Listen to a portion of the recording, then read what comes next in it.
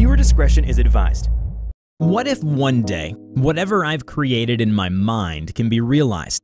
I want a friend, a companion, a protector, a guardian who will be by my side forever, or a monster that will scare the bad things away. I wonder how it'll look like, the boy thought to himself. And so he grabbed his crayon and a piece of paper and began working on his very own Frankenstein's monster. And now he found himself bedridden, at first in the hospital, and now somewhere with people dressed in lab coats, and they didn't look like doctors. On top of it all, he had lost his lower jaw and all his limbs.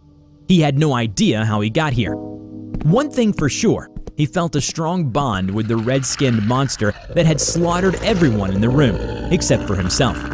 The monster was all that he could remember now. It looked towards the man in the bed, who also looked at it confusingly, then walked towards a cadaver that was in the room. It ripped an opening on it and began taking out the organs. As it saw the light was fading away from the man's eyes, it quickly opened up the tear on the man's body and hastily replaced all his failing organs with the ones he had procured from the cadaver. Soon enough, the man regained his consciousness, and the monster smiled in appreciation for life.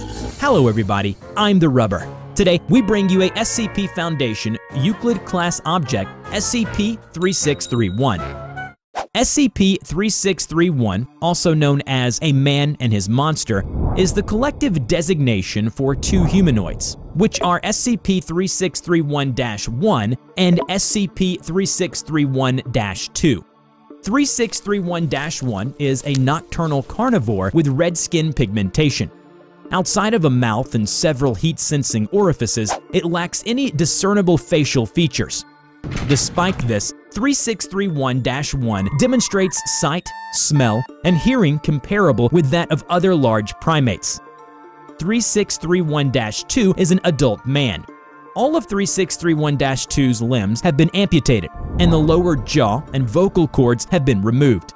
Additionally, a long incision had been made across the abdomen to allow access to the abdominal cavity. Analysis of scar tissue suggests this was likely inflicted by animal claws, though the precision of the wounds implies intent beyond simple defensive or predation behavior. Although he shows signs of consciousness, 3631-2 is capable of only weak response to stimuli, though this has improved since being taken into Foundation custody. 3631-1 displays aggressively protective behavior against perceived threats to 3631-2, having become significantly more aggressive since containment. It seems to be able to innately sense the medical condition of 3631-2, as demonstrated by its agitation and high-pitched vocalizations typically associated with distress during surgical operations on 3631-2. It will transport victims not used for sustenance to the vicinity of 3631-2. It will then begin extracting organs from the victim to replace diseased and/or otherwise damaged organs in 3631-2. The transplanted organs resume functions upon attachment.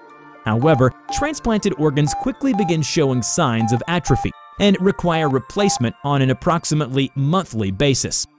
Analysis indicates nearly all of 3631-2's organs have been replaced in this fashion, with only the central nervous system and sections of bone and muscle tissue retained. Tissues from 23 different hosts have been identified. Attempts to replace this process with standard medical care have yielded mixed results, although supplementing maintenance from 3631-1 with care from Foundation medical teams has improved 3631-2's condition considerably. It is not known at this time how 3631-2 consistently survived this process prior to containment, given the poor quality of care and high risk of blood loss and infection. On the 18th of December 2005, 3631-1 was discovered and captured in Ombre Road, Louisiana, after a string of disappearances were reported with multiple sightings of a hostile humanoid entity. 1 year later, it disappeared from the containment cell without any explanation. After several years of no sighting or evidence supporting the entity's existence, the Foundation redesignated it as neutralized. However, many years later, 3631-1 was rediscovered, along with 3631-2 after yet another string of disappearances consistent with those that led to the discovery of 3631-1. The Foundation sent out MTF Epsilon 6 to investigate, and during the investigation, 3631-2 was discovered in an abandoned barn. Several pillows, blankets, and crude objects resembling toys were found in the barn, along with multiple unidentifiable human remains.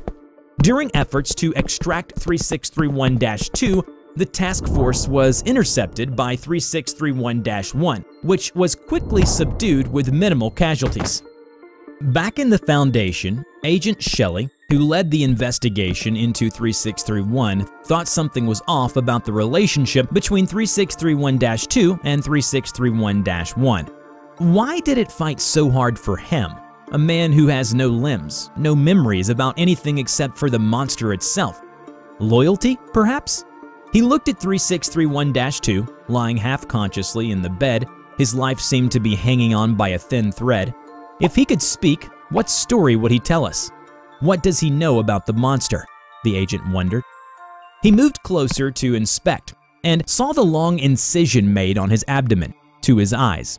It looked like it had been reopened many times, too many times. This is gnarly. What happened to him? I need tests done. Find out what you can about this man's scar. When the test came back, it was found out that all his organs had been replaced, which led to more questions. Who did this? And why? Soon enough, shortly after containment, 3631-2's health began to drop, as multiple organs were failing rapidly.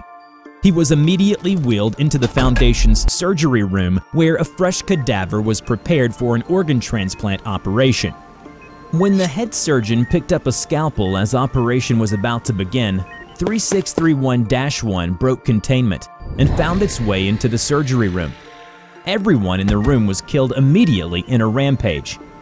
As the security team was on its way to contain the situation, Agent Shelley watched the security camera feed in awe and horror as 3631-1 performed the surgery, albeit very crudely.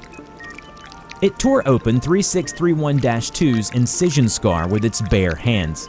His body only twitched a little as his insides were violently exposed. It then plucked the failing organs out one by one and replaced them with the one from the cadaver. Goodness, how many times has this poor bastard gone through this? Moments later, the armed security team arrived at the scene and immediately fired tranquilizing rounds at 3631-1. It fell down as its body lost its strength. But before it was being carried out of the room, it sensed that 3631-2 was regaining health and let out a smile. The agent watched the feed intently. So the monster wants to keep the man alive and wouldn't let anyone else touch him. But what does it benefit from doing so? This question troubled him greatly. His gut feeling was telling him that something about the monster's smile shone something more than just relief, but he couldn't quite pinpoint what it was. To find out more about the monster, I have to find out more about the man himself first, Agent Shelley thought, and then led a raid on the man's residence. The search of the residence unearthed a number of crude drawings in an opened envelope, several of which depicted 3631-1 crudely. My God, did he create the monster? Along with the drawings was a small note, which read, "Found these old drawings of yours. Thought you might like to see them again. Welcome home. Love, Mom." So he created the monster somehow, but yet something still troubled him. What happened to his limbs? Was it the work of the monster? If so, why disfigure him so badly and then keep him alive? He then ordered to investigate 3631-2's medical records, which indicated that the man had been hospitalized due to a concussion after an automotive collision, on which date corresponded with the day of the sudden disappearance of 3631-1 from its initial containment. The records also shown that he suffered from retrograde amnesia caused by the accident. Hospitalized and lost his memories after the accident, 3631-1 disappeared on the same day, and no more cases of missing people. But it resumed after a year later. He looked at the note and the crude drawings of 3631-1. Then it suddenly dawned on him. A year later, he came back to his home and saw the picture of his childhood's drawing. His mother must have sent him these pictures to remind him of his childhood. And it brought back 3631-1, which existence strongly depends on 3631-2's memory of it, the agent figured. This revelation began to dawn on him that perhaps it was not out of altruism nor a display of loyalty when 3631-1 performed the surgery to keep 3631-2 alive. It was a display of the monster's selfishness. It was merely sustaining the mind and body in which its entire existence was hung in the balance. And perhaps his limbs were also took away by 3631-1 to avoid him getting into random places to avoid accidents, which would probably cause another round of amnesia. And it took away his lower jaw and his ability to vocalize, just in case the man decides to call for help in exterminating it. Agent Shelley now recalled the smile on the monster's face. It was a smile of relief of its own continual existence, not his creator's health. Remember to check out my new animation channel, TheRubber Talks, where I share my life story, thoughts, and opinions. Just click on the link in the description to enter the Rubber's world. Before we end this video, we are proud to present these incredibly sweet pieces of fan art. A big thank you to all of you. You can now send us your fan art, and we will be more than happy to show off your best art piece in our next video. Check out our description below on how to submit. I hope you enjoyed today's video. Which SCP do you want to see in the next video and why it is interesting? Let us know in the comment below. We will draw your story and share it with the world. Don't forget to click like, subscribe to the channel, and hit the bell. Please share it to your friends if you like this video. Thank you so much for watching, and we will see you in the next video. Bye-bye!